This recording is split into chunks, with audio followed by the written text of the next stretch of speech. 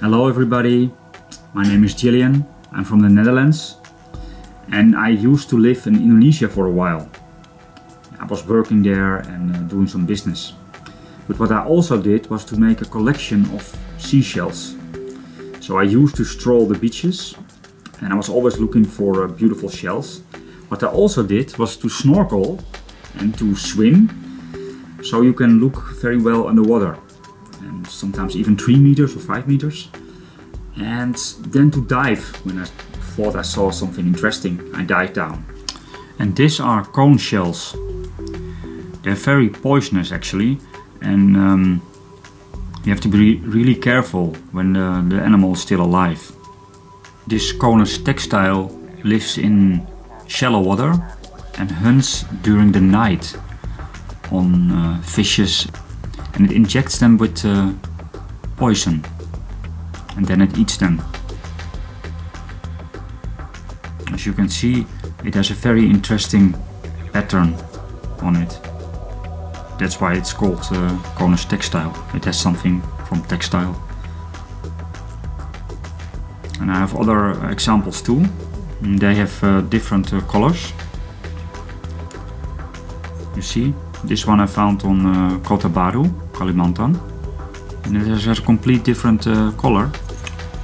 And this one is from Flores, Indonesia, and it has also a different pattern with different colors. You see? I'll show you. And these are the baby ones, very small baby conus textile. Still very attractive. It's small but beautiful in color. This is a Conus geographus from the same family of conus. And this is one of the most poisonous snails in existence. It's even reported that it can kill humans. So you have to be very careful with living ones. I found this one on a beach on Lombok, and of course it was not alive anymore. I just found a shell on the beach. And these ones this is a small one. It can even become like 15 centimeters, like this size, see? So this one is a small one.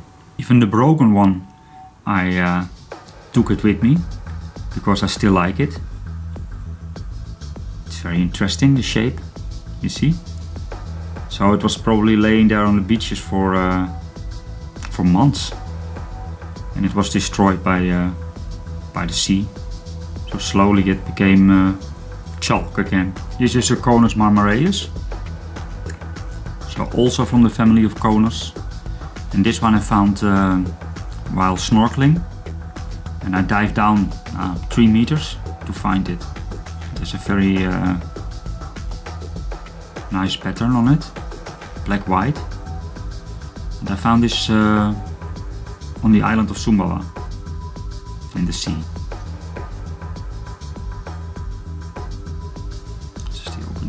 There's another big one, also a conus. It is really big, as you can see.